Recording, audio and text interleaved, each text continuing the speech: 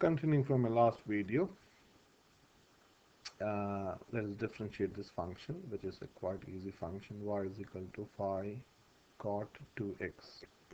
So I copied and pasted the formula sheet. So cot x differentiates to minus cosec squared x. Okay. So differentiating using the chain rule, I can say dy by dx.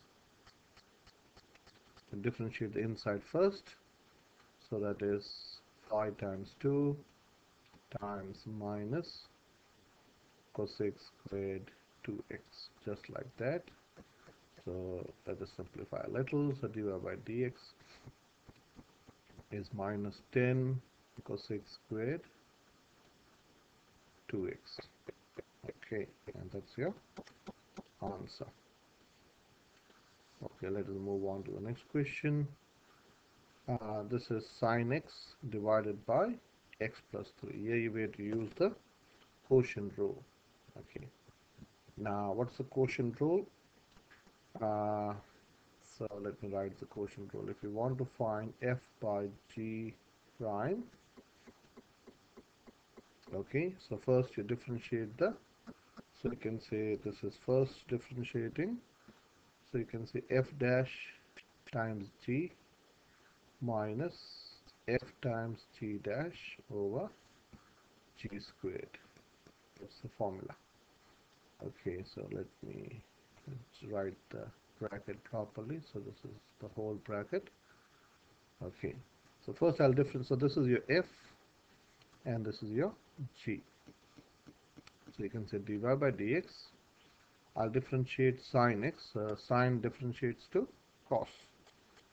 So I'll write cos x times the denominator function, which is x plus 3 as it is, minus the top function, which is f, which is sin x, times the derivative of this, that is nothing but 1 over x plus 3 squared, just like that. This is your answer. Okay, the next question. Y is equal to sin x plus 1 to the power of 4. So first we'll differentiate the inside. So dy by dx, differentiation of sin is cos.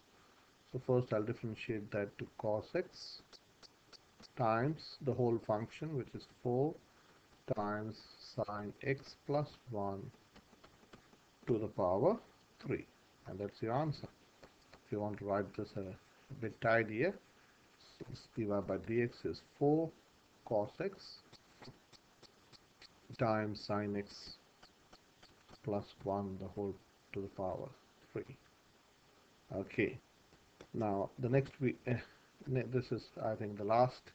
So this is again differentiating the inside. So dy by dx is equal to, this is differentiates to 8x, then differentiation of natural log of is 1 over x, and it's 1 over 4x squared plus 3.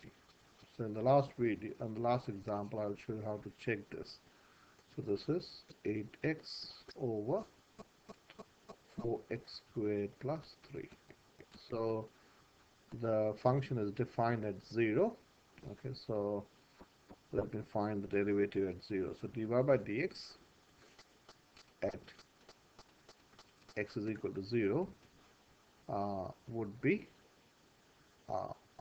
undefined. Okay, could be, because this will become 0 over 3, which is 0. So the gradient at 0 is 0. So let us check this on a calculator.